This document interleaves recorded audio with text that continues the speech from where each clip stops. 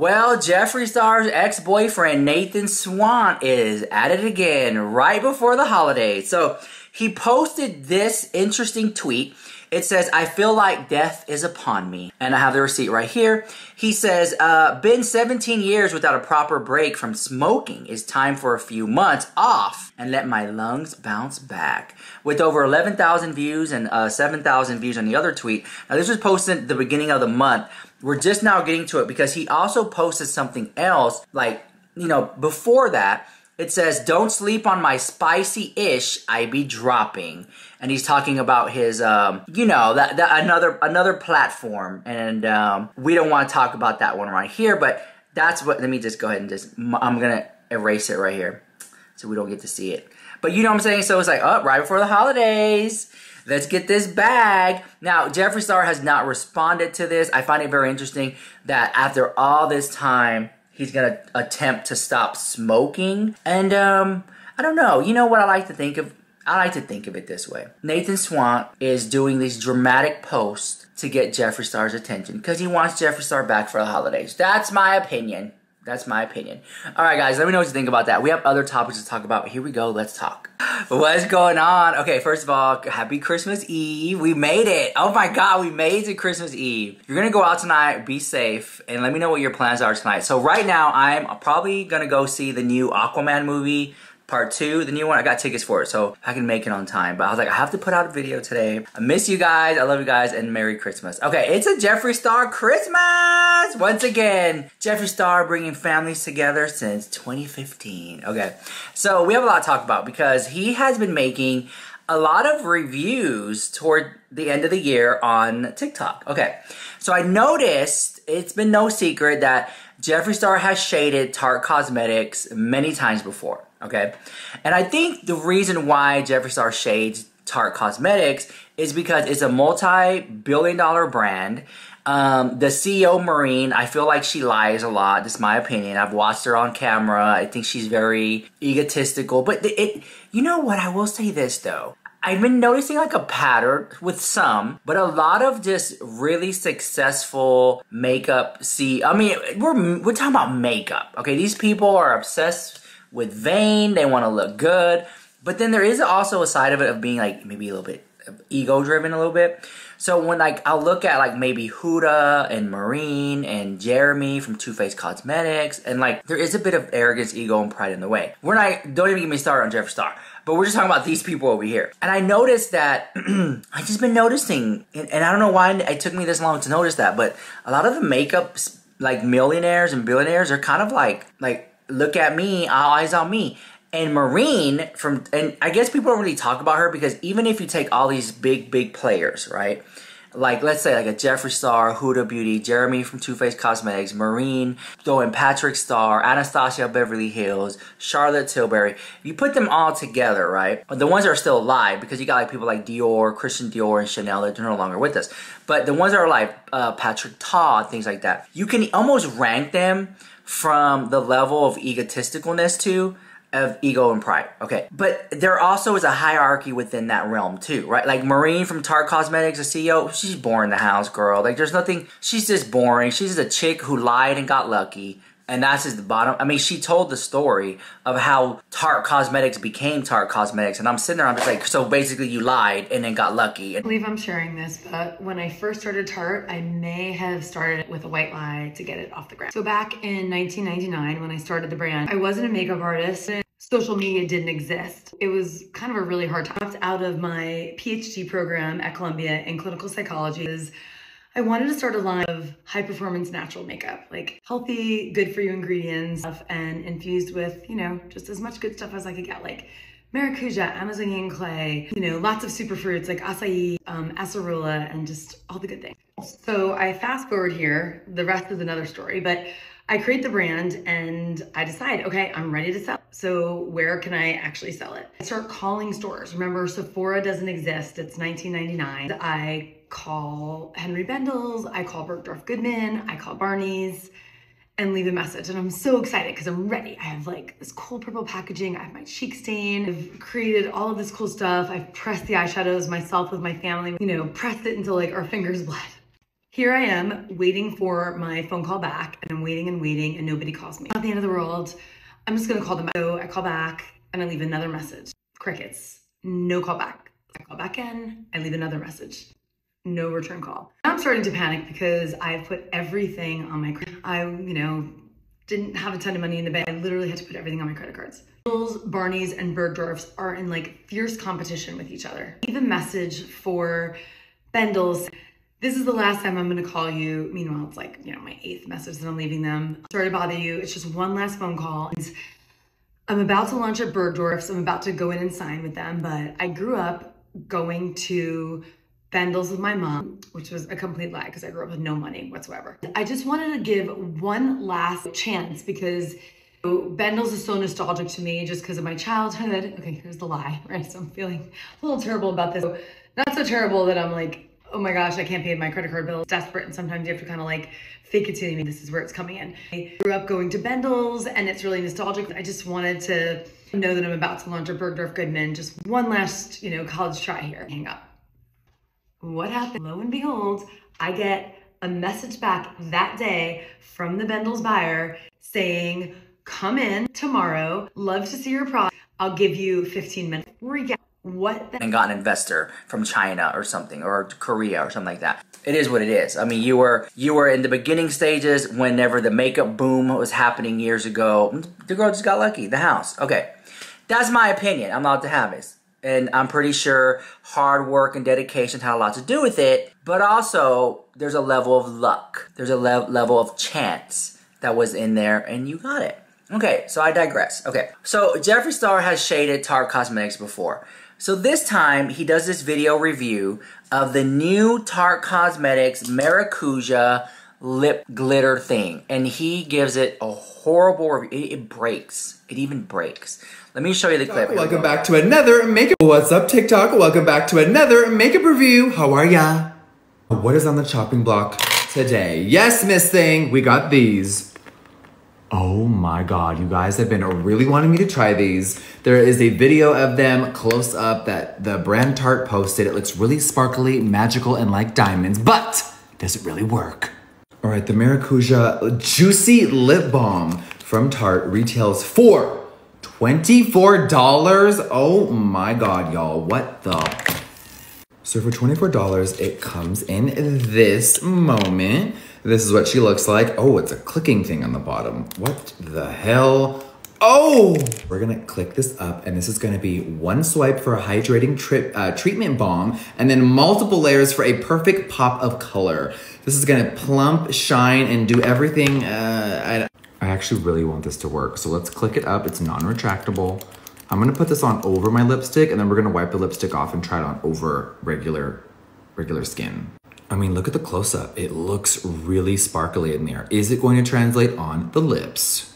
Okay, ready? Here we go.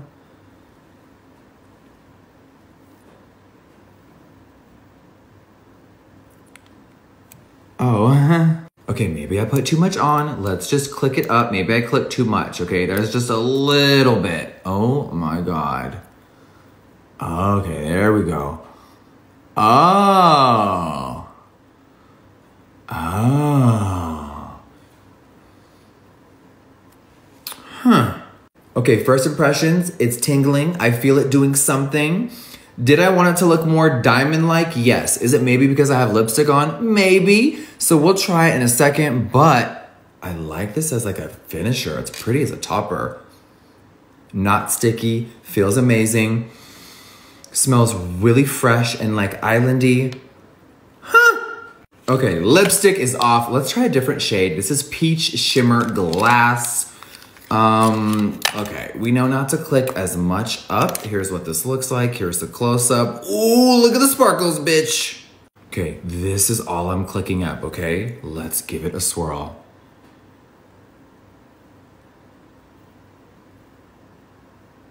Okay, there's several swipes. Click a few more up.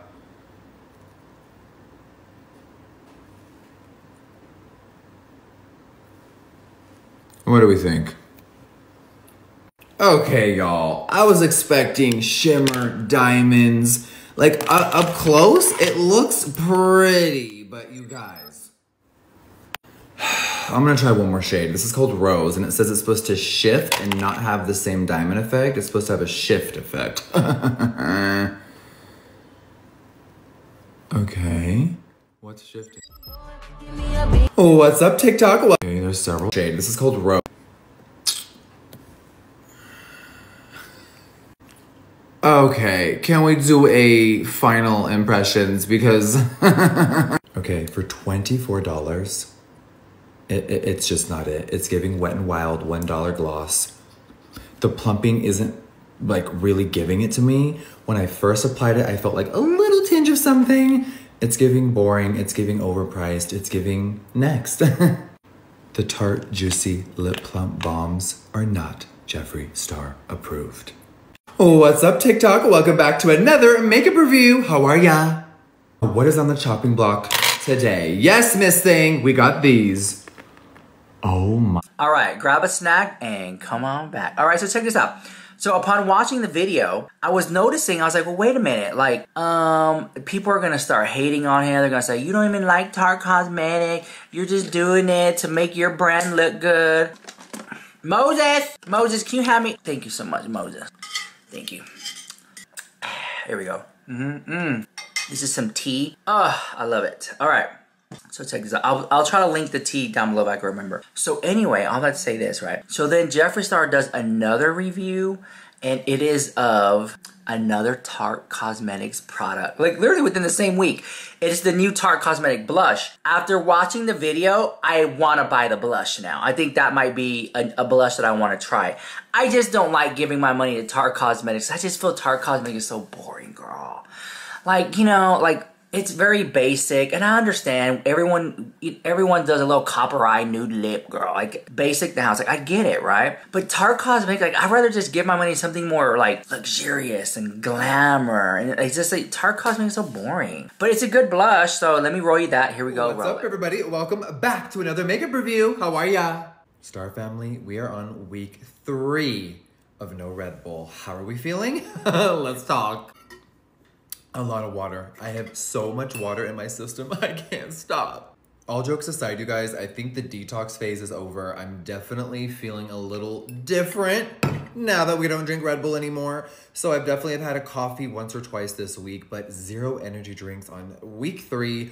Dear Lord. Let's get into the makeup. Today on the chopping block is this Tarte blush I've seen everywhere. Never tried it, didn't care, now I do. Packaging looks like this. Of course, this is from the brand Tarte. This is their Juicy Blush. This is in shade Big Ego. The packaging, it's plastic, very simple, shade label on the back. Of course, when you open it up, woohoo, voila. So this is a cream product. It looks a little glittery. As you see, it is cream only. Hi, close up, how are ya? What is this supposed to do? Allegedly, this is a shape-shifting blush. It's gonna go with our pH, and it's gonna be powered by it, and it's gonna deliver my skin's perfect shade. A bouncy cream formula that's supposed to melt in my skin, and we're supposed to use a brush or our fingers. All right, let me go put on some foundation and concealer. Be right back. Alrighty, we're blended and we're zoomed in. Let's try this. Now, this is $30. Tarte, baby, $30? But whatever the price is, we're gonna try it. It could be fucking amazing. So we're gonna take a synthetic brush. And I heard a little goes a long way, so I don't want to like look like a fucking clown. So let's start with just a few dabs. Here goes nothing. Oh, I went really light. I wasn't sure if it was gonna look like clown-like or crazy. And that was literally just a few.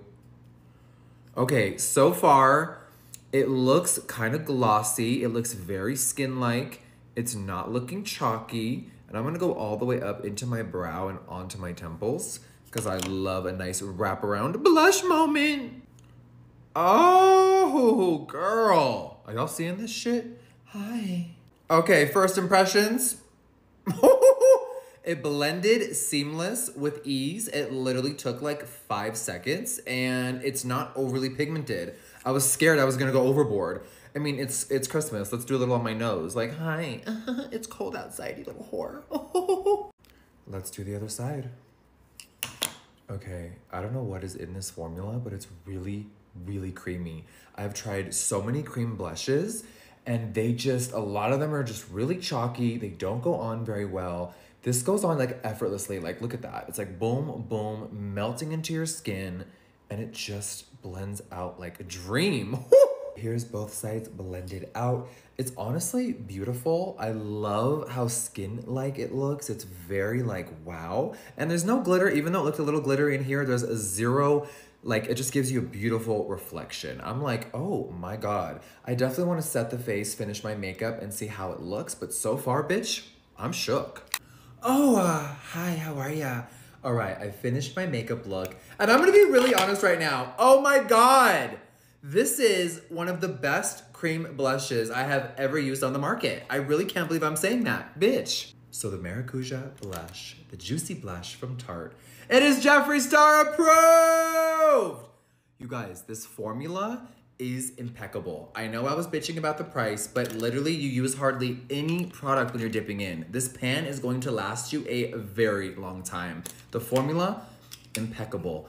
Even when I set the face, the color was there. It's so skin and doll-like, and it's just so pretty. Now, last week, the lip product I tried from them may have flopped, but this cream blush is a hit.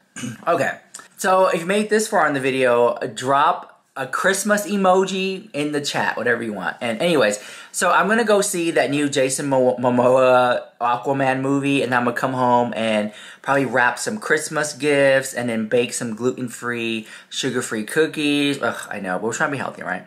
And yeah, and then probably just, you know, watch something on the Netflix or Hulu or something interesting. I might jump on TikTok live or whatever. We'll see how that goes. But anyways, guys, thank you guys for watching. I love you guys so much, and I'll see you guys later. Bye. I love you so much.